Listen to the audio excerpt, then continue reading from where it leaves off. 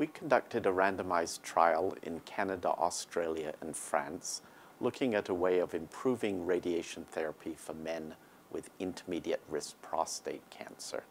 This study looked at a way of compressing an 8-week course of radiation treatment into 4 weeks. We brought in modern radiation treatment techniques, which are very precise, in order to try and achieve these goals.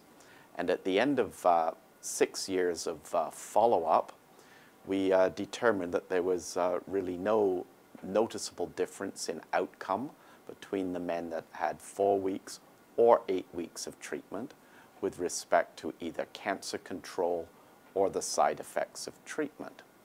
We can conclude from this that using modern radiation techniques, we can now give an 8-week course of treatment in a much shorter time frame.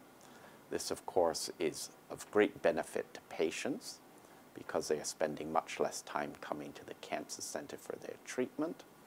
And it's also beneficial for the system. We essentially can treat twice as many patients now as we could previously with no difference in outcome for them. I'm Charles Catton, and I'm a radiation oncologist at the Princess Margaret Cancer Centre in Toronto.